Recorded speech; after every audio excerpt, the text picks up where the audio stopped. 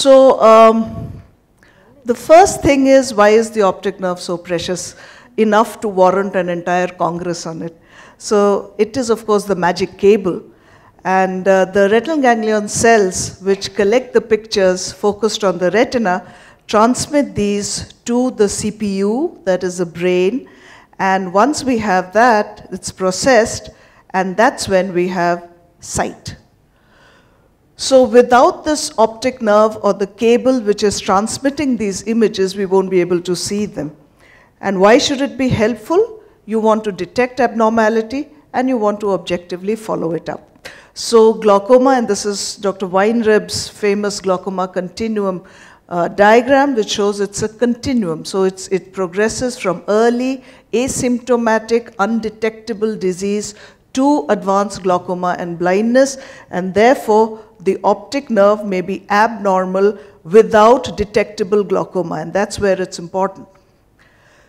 So how I wish we could all image by just looking into each other's eyes. And for those youngsters who aren't familiar with Rhett Butler and Scarlett O'Hara, okay, I wish we could do that, but we can't. So this actually is the first record of fundus pictures. They were by Jackman and Webster way back in 1886. This was the first fundus camera, and these are the first images of the optic nerve, which was published in the Philadelphia Photographer. Since then, of course, we've had rapid developments, and I wish this would, okay. So this video is not working, but this video shows that how you can now have imaging devices in your pocket, and your smartphone is good enough. So, oh, sorry. So the outline today, we look at the devices we have to image the optic nerve. We are all familiar with the optical coherence tomography, or the OCT. The other that we have is the HRT. We do have a new kid on the block on imaging, so I'll talk a little bit about the ganglion cell analysis, and we'll go through some real world situations. So in the last decade or so, when we've had the OCT, we've looked at a number of things, and they were all questions that came to our mind. So we looked at the glaucoma spectrum and how the RNFL is visualized there. We looked at whether in DIS suspects you could correlate an FDT with an OCT. We also saw that the corneal thickness actually correlates with the RNFL thickness and ocular hypertensives, which might explain why thinner corneas tend to progress more to glaucomas, because they have an inherently thin RNFL. Then we also saw that on the stratus, the fixed diameter scan was enough to image a range of optic disc diameters, and the new machines don't have different diameter circles for it. We looked at the effect of trabeculectomy on the RNFL, and we saw that the published reports of early thickening was actually just an artifact of probably early edema, and you don't need to go back and change your baseline. When we went down the line, we looked at the stratus OCT for progression and followed it up with the Cirrus, and we saw that the structural imaging tools are useful for early disease, but as the disease goes on, you actually need visual fields or functional assessment to pick up progression better. We also looked at whether you could correlate the stratus and the Cirrus. They are absolutely different machines, so you couldn't do one for the other. And we also saw that the reproducibility of the spectral domain was better than what the stratus gave us. So this, in fact, was the RNFL thickness analysis and the major things that we've done on the OCT and the glaucoma. Then came this new kid on the block. And would it work? I mean, glaucoma is, after all, a loss of retinal ganglion cells, and 50% of RGCs are centered in the central 4.5 millimeters. So the peak ganglion cell density here is about 15,000 per millimeter square. And this is supposed to be less influenced by optic disc tilt and myopic elongation. But then when we looked at the GCA on the Cirrus versus the RNFL, we didn't really find any difference in the diagnostic acumen or the discriminative ability. So I'll just take you through a little bit of the GCC, and also as how to look at the OCT, because we've somehow been centered with the Tisnet graph, which we are familiar with on the stratus OCT. So this is a set of near normal optic nerves, normal visual fields. And then this is the OCT that we conventionally know of, and this is what the GCA would look at. So I just like to take you through this bit here, which we don't really look at. Now this here is actually the RNFL deviation map, and we don't look at that so much because we are so used to seeing the double hump pattern which is down here. And as we go by, I'll show you how it's important to recognize this as well. This in effect is like the mean deviation of your visual fields. Remember, the RNFL deviation map here is actually, I don't know if you can, all right, so the RNFL deviation map actually has 200 and 200 spots in which the B scan or the OCT scan actually measures it. And this 3.4 mm diameter circle is only extracted from here. So if you're only going to look at the Tisnet graph, we're going to be missing a lot of information that would be given. So I'll show you how. So if we just go to the next one, this if you can pick up this little bit here, this little thing here is a little notch. It's picked up on the visual field, and as you go along, it's picked up on your OCT as well.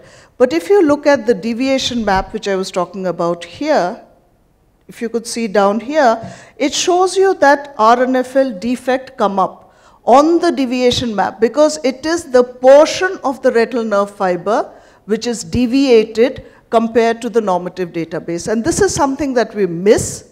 And if you look at the GCA, you would see the early ganglion cell loss here. And in effect, if you put these two together, this is the sort of information that we hitherto did not see come up. I think one of them hasn't come up, but if you could see the ganglion cell, so this is the ganglion cell, and it is along with the retinal nerve fiber layer, which is somewhere there.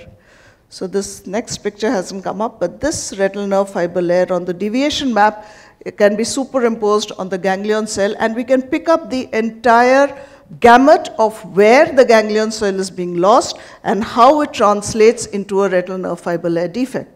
Of course, if you look at advanced glaucomas, you neither need the RNFL nor the ganglion cell to pick this up clinically. You need this and you need the visual fields to follow up this patient because all of your imaging and your OCT is going to be red. Now, having seen this, I'd like you to see one more thing.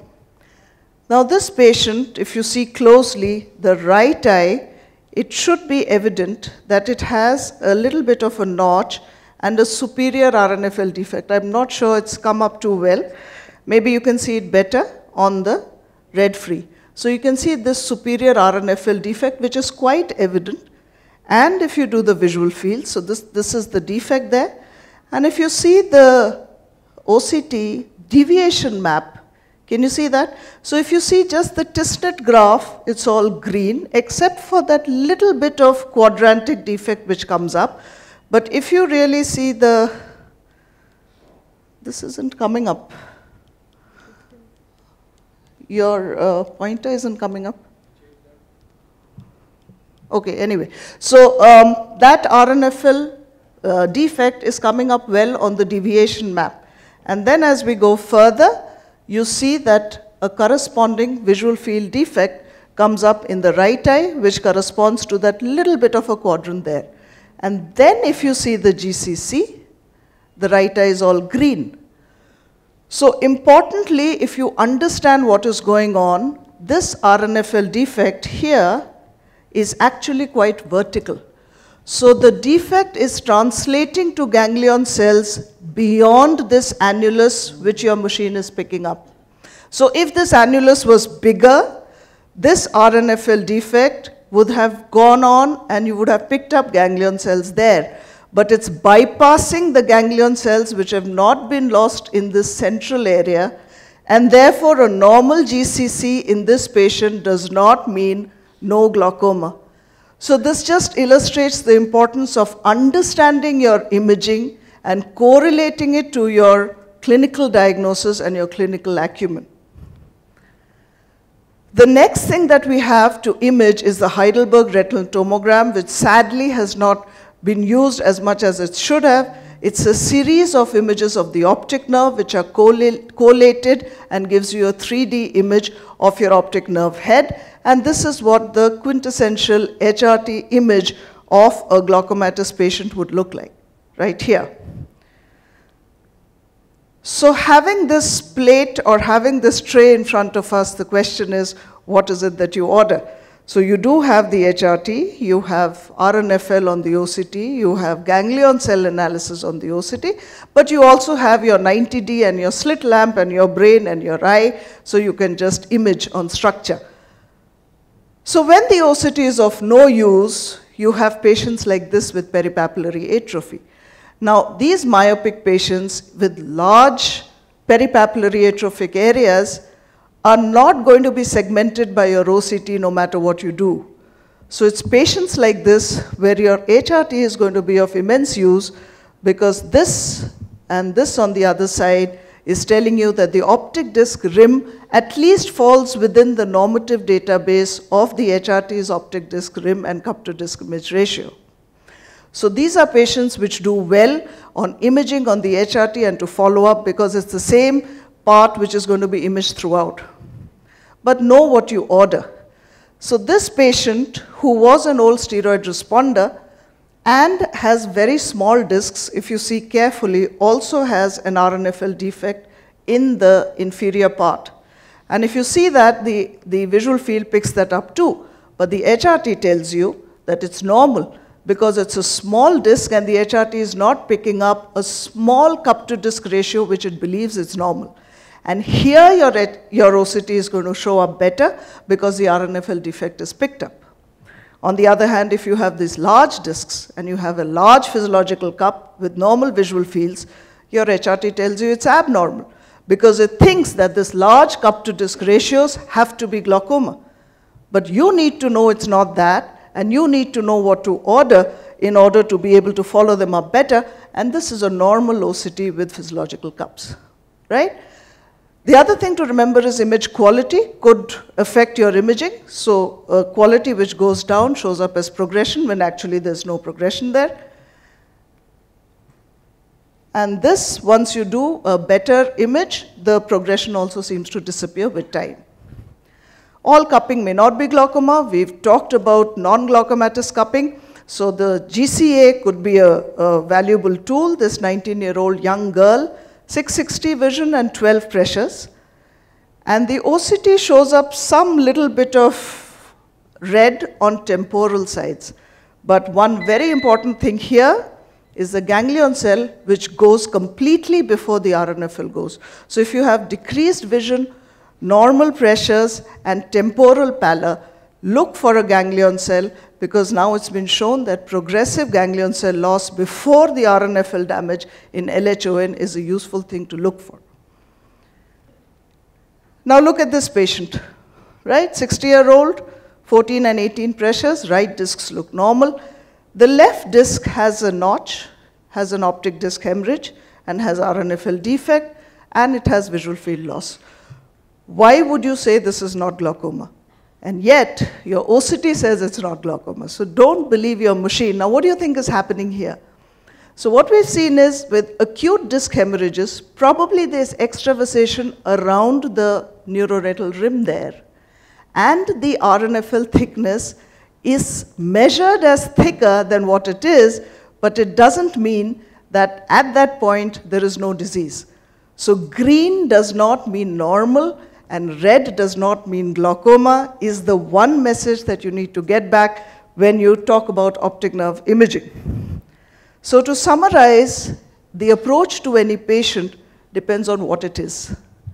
And what it is evident more often by sound clinical examination and clinical judgment than any imaging. Red on imaging, as I said, does not mean it's glaucoma. It could be, of course, but it could be a glaucomatous disc due to past insult. It could be a non-glaucomatous cup disc, and it just could be a very bad scan. And green on imaging is not always normal either. I acknowledge the support at the PGI. These are the residents, Jamyang, Raghu, Samyak, Jayesh, Natasha, Pankaj. These are the ones who've helped in publishing all that. and are workhorses for all of us. Thank you.